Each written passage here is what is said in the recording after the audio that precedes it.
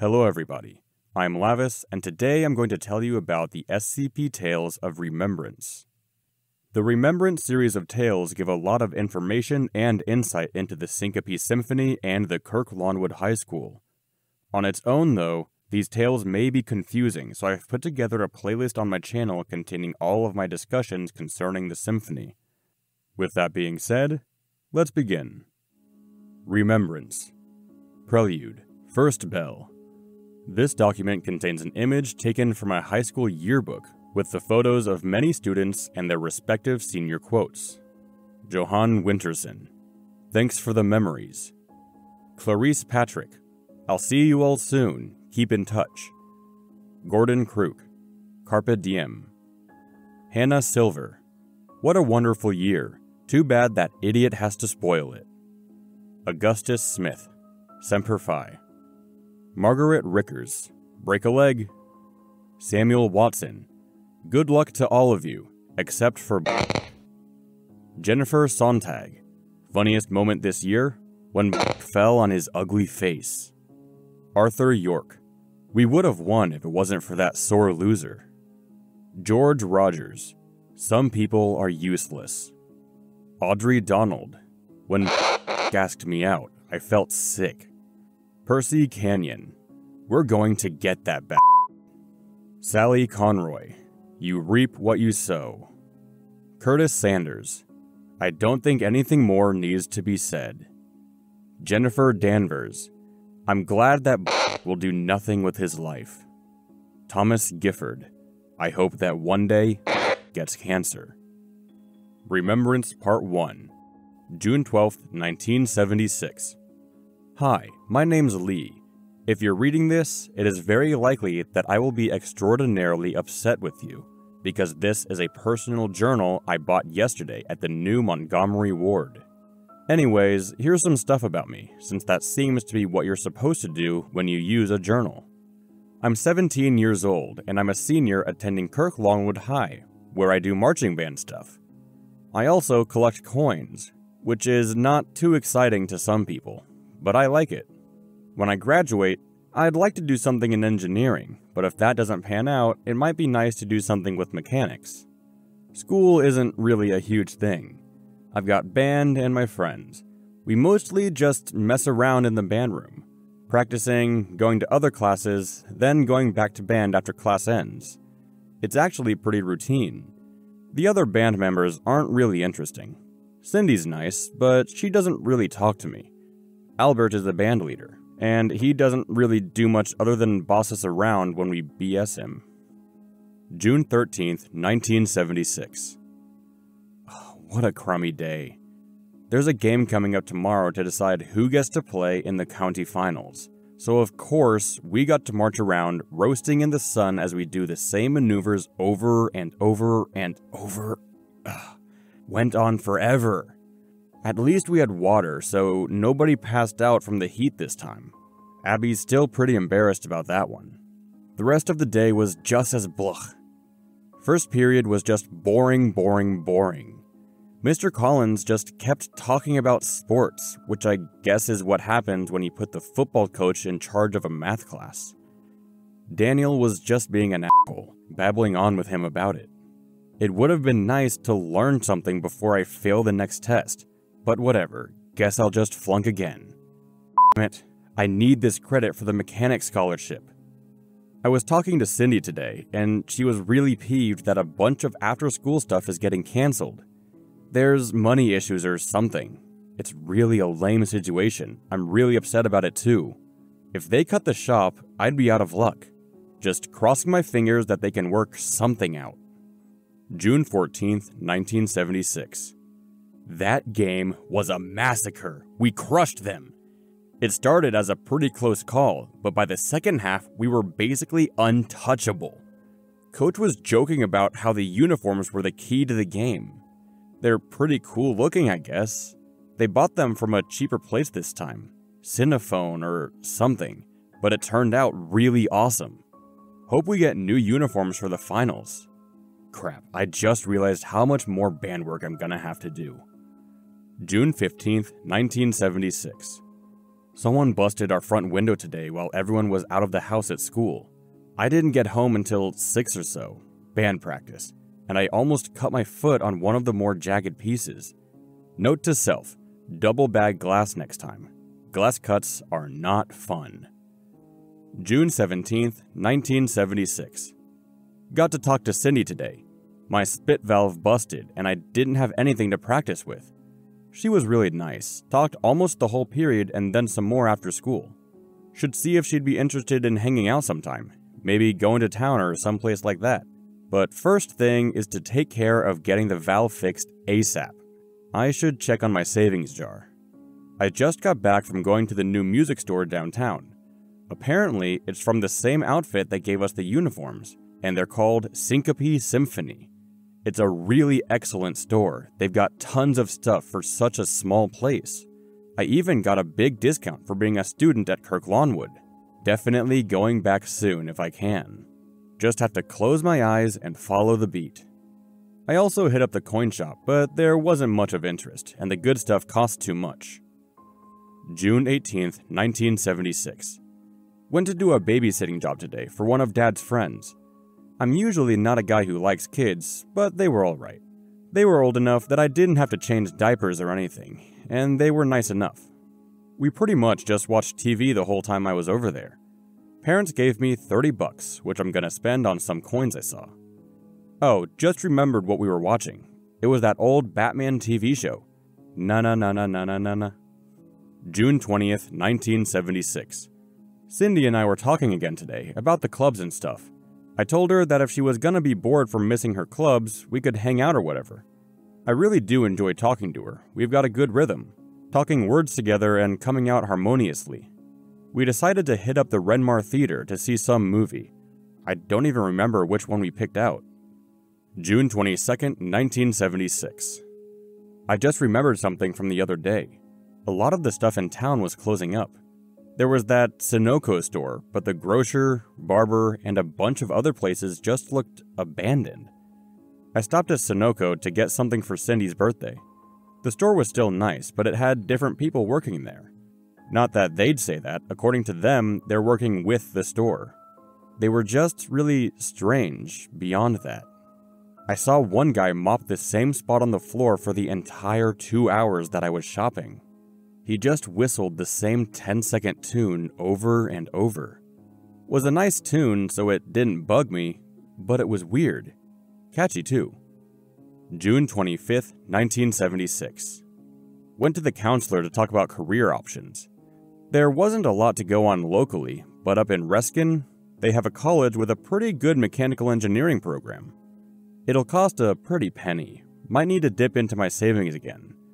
I really don't want to have to sell any of my coins, but if it comes down to college or coins, I'm gonna have no other option. June 29th, 1976. Been busting my with practice. We've been going out every day to try to get ready for the big game.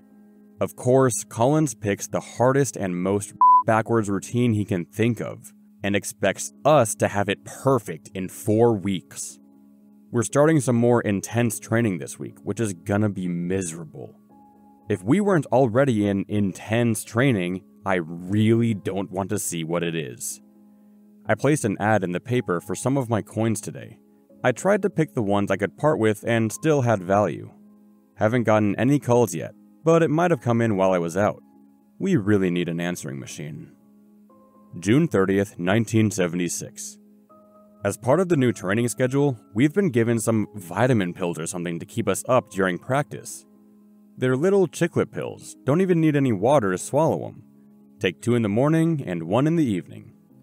Those glass shard cuts still aren't all the way healed. Dang. July 3rd, 1976. Sold the coins today. The clinking and the clanking as I handed them over was really nice. Made me think of pennies on a drum. The money's gone to the saving jar, and I'll talk to a counselor after we finish up the season. July 6th, 1976. Training has started. We are doing excellent work together, stepping in beat with our sound and in synchrony with the metronome. Just march to the beat, Cindy and Randy and Greg around me. We march in solidarity, together unified with the miracle of sound. Someone has to keep the beat to the world. We're giving them the greatest show they've ever seen. This game will be more memorable for the halftime band than the players. July 9th, 1976. The radio was really good today. The sound slithered through the holes in the fiber cloth, curling around the wooden frame and emanating itself to me. We listened for almost all of yesterday and the day before, and I didn't even notice. Time sure flies by when you listen to it. July 11th, 1976. It's a distraction. We march every day, keeping the beat. There isn't time to play games, Cindy. I know you read this. I know you've been tearing the pages to write your own personal symphony. Well, I can tell you that you're just a roll of quarters stuck inside the cash machine, not hearing the chime of changing hands above you. Things are different now. They're always going to be. I remember changes before or later. Sometimes it's hard to decide. July 15th, 1976. I'm not hungry anymore. We talk to each other and play one another and make them into the notation. We're conducted together. Who needs free breakfast, lunch, and dinner when you're part of a bigger piece? Cindy was eating. She can. I have a life to live. God, my stomach is twisting itself tighter than a violin string right before it snaps. July 18th, 1976. Before we met, I was a pitcher of water, sloshing around and holding all my notions in my skull. My flow was stagnant, and I couldn't walk with my fellows. We had to break the glass, let it fall to pieces, let it sink into the sides of our heads. Rattles around until all the pieces catch. I needed you to put it back together again, with the cracks showing. It comes in like a fountain now, and I know so much. I remembered how we used to sing. First interlude. Old school. We're going to have a great year, aren't we? From The Girl Who Sat Behind You. First note.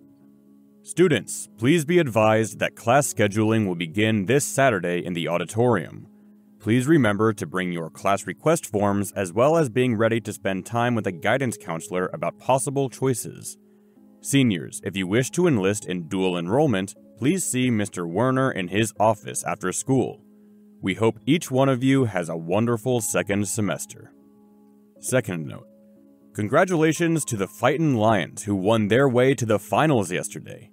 After a close first quarter, we were able to shut them down for the rest of the game. An unbelievable upset in victory. Please congratulate Coach Collins if you see him on your way to class or in the halls. Students are reminded to donate to the annual fundraising for extracurricular activities. Although Syncope has been very generous in their donations, we still need your contributions. Note 3. New bus schedule. Students displaced in buses 23, 11, and 24 have been returned to their normal schedule. Note 4. Note from Mr. Wallach to all band members. Intensive training begins Monday. Please come prepared each day to practice. Note 5. A new lunch menu has been announced, aimed to serve students who have been spending more time at school for extracurricular activities. It is being offered free to any student in a program sponsored by Syncope. Note 6. New bus schedule removed. Note 7. Students, if you feel strong enough, please rest with our brothers. See how the formula all comes together to make one tablature. Note 8. Hello students, this is Principal Werner. Mitchell decided that it was high time to take a step back in responsibility and that he's going to groove to another beat. That's okay. We will grow onwards. Like the spire of the Eiffel Tower, we will inspire many people to create the parachute so that they may safely live with the stars. Nobody will be excluded from further activity. We've brought everyone here to be together. Have a good year. Note 9. Students, please stand with me for the pledge of symphonic allegiance and sing your hearts out with style. Note 10. Some have said that it was the new system that caused them to part.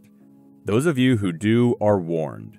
The director will hear of anything we say. He's listening to all of us now, hearing the rhythm of the panting and the running crowds, the bells and the blackboards. It's harmony. Note 11. Rest. Note 12. Students are reminded that only band members are permitted off school premises.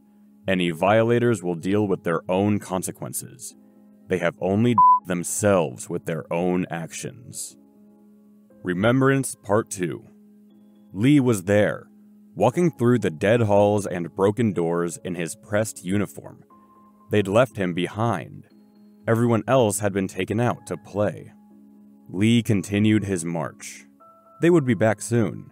Syncope would always have a place for his percussion. Above him, the announcers added their steps to the beat.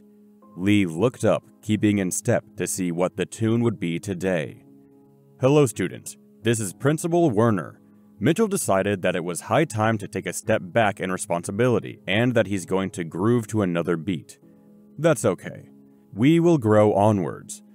Like the spire of the Eiffel Tower, we will inspire many people to create the parachute so that they may safely live with the stars. Nobody will be excluded from further activity. We've brought everyone here to be together. Have a good year. The rest of the school didn't seem to mind. Some of them had kept acting like nothing had changed, walking like scarecrows in a dead field. Some just sat there, watching people go by. Lee didn't care to ask them what they were looking at. He remembered walking down the hall, seeing the old faces singing. When their voices gave out, they whistled, and when the lips went out, they beat the drums. Students, maybe you have noticed the new schedule system. We've divided everyone into the 6 populations and given them each their own positions in the school.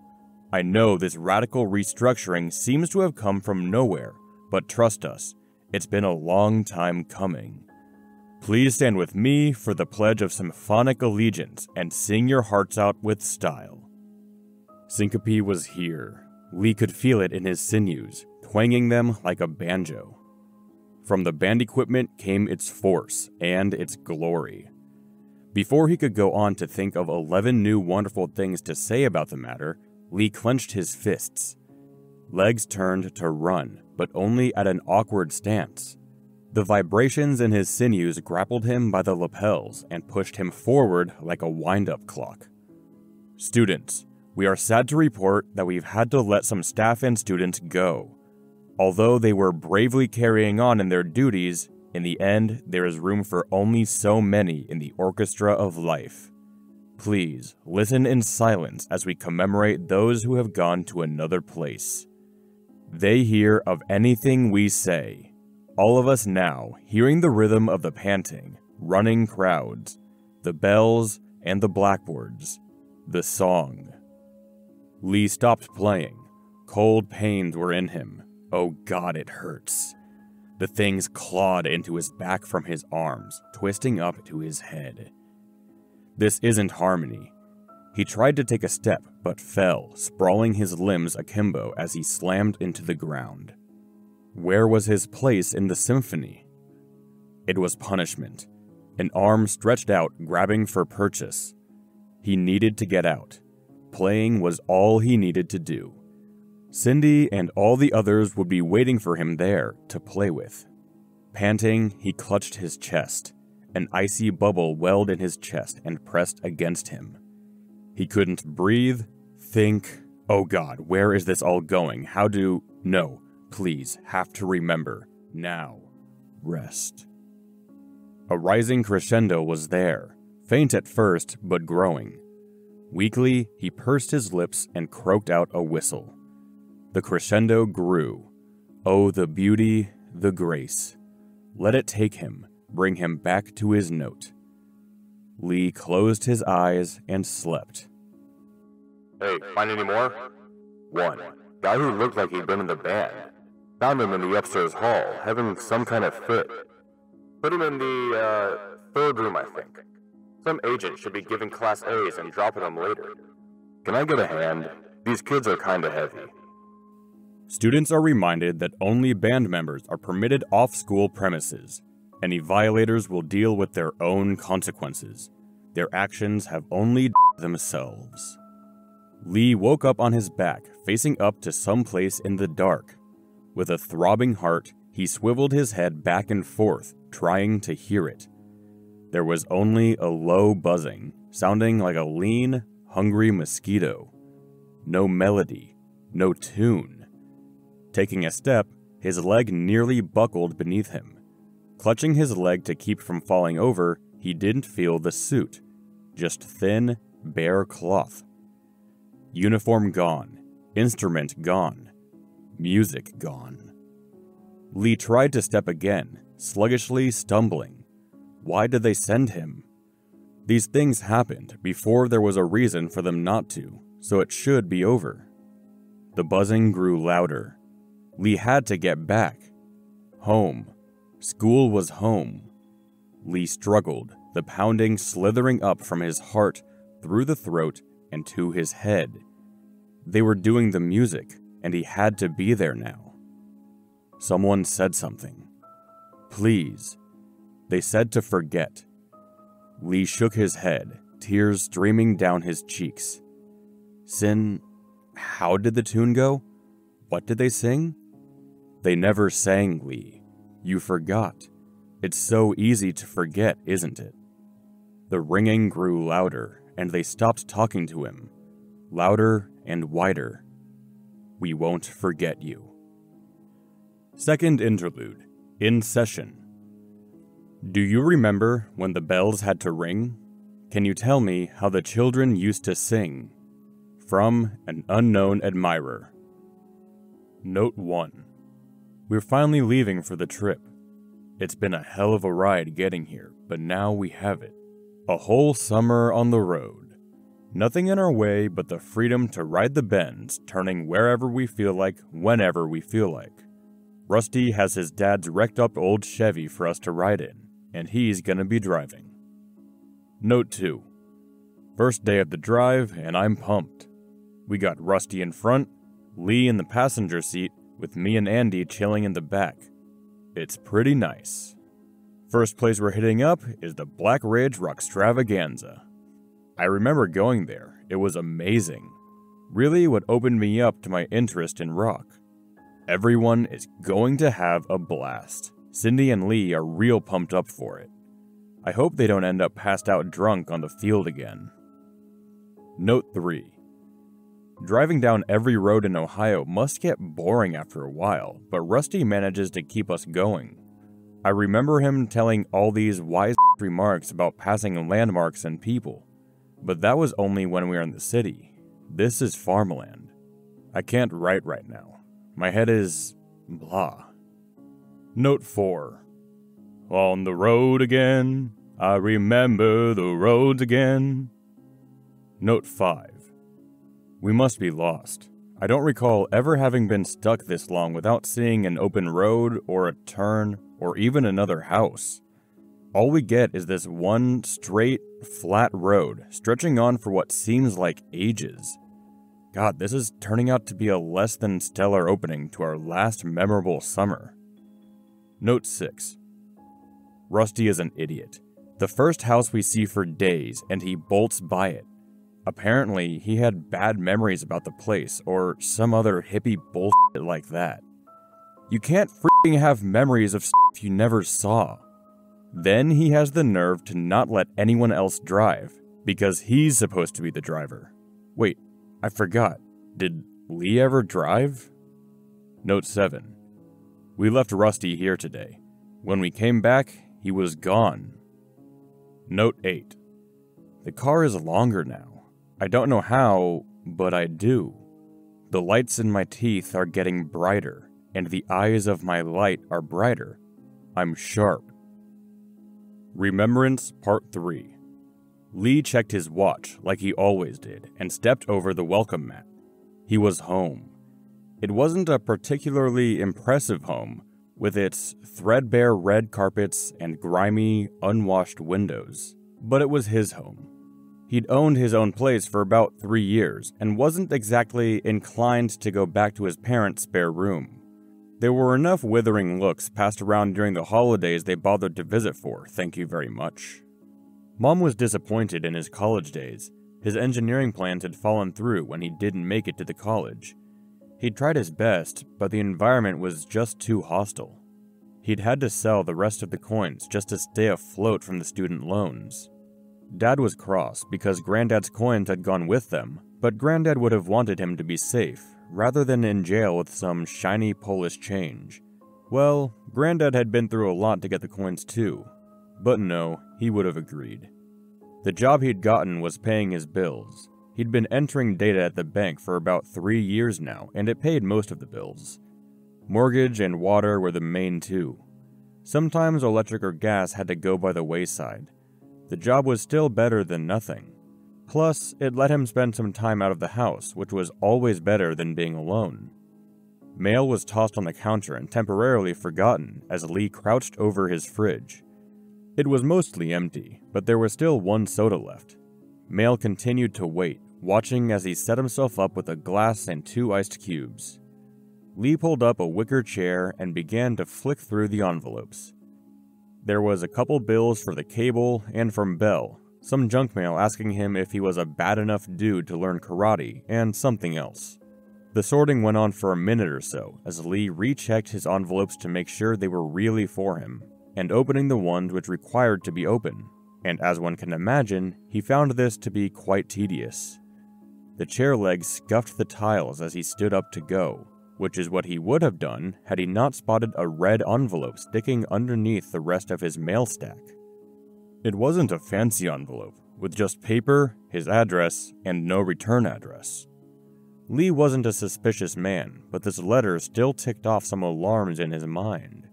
He shook it, poked it, prodded it, dropped it, and a variety of other trials to determine any malicious content. The letter remained inert. With the letter's mundanity satisfied, he opened it, slowly tearing from one corner to another. Reaching inside, there wasn't any paper, just a Polaroid. Just? Lee squinted at it. He was sure it couldn't have been a picture of him. How could it be? There wasn't anything left from those days. He blinked, rubbed his eyes, then looked again. The picture refused to change and faced him indifferently. It was him, Cindy, and Andy. They were grinning stupidly at someone who was taking the picture. Lee blinked, and the wicker chair creaked as he sat down again. This was from the trip Lee had taken with Rusty and the others in '76. It hadn't been a particularly exciting trip, and the hubbub of almost college had entered his mind almost directly after they'd gotten home. Kirk Lawnwood High had been one of the last times he'd been happy. The familiar tendrils of nostalgia began to creep over his shoulders as he stared. You should have stayed home with them. Lee shook his head, trying to clear his thoughts and not succeeding. The photo slipped out of his fingers, fluttered down onto the counter. Lee closed his eyes, giving himself rationalizations and condolences. He was okay. There was a good purpose for him here, and he was living his own life. Going back would have been a dumb thing to do now, with all the time that's passed. When he opened his eyes, he saw a message scrawled on the back of the letter. We've had a great year, haven't we? Hope to see you again soon. Love, Cindy. XOXOXOX. Sleep didn't come to Lee easily that night. Images of photographs, red, his friends driving, listening to the radio, and everything else from the summer came flooding back to him. Touching his lips where Cindy had kissed him, he pursed them together and thought about his life now. Dwelling in the past would get him nowhere. The photo would be off his nightstand and in the bin by tomorrow. We are hitting up the amusement park later today if Rusty and Andy can get the driver-navigator mechanic going. Honestly, it seems like they each have their own ideas of how we should get there. I'd volunteer, but that'd probably just cause more drama. The blaring of an alarm yanked Lee from his sleep, and he spasmed with a start.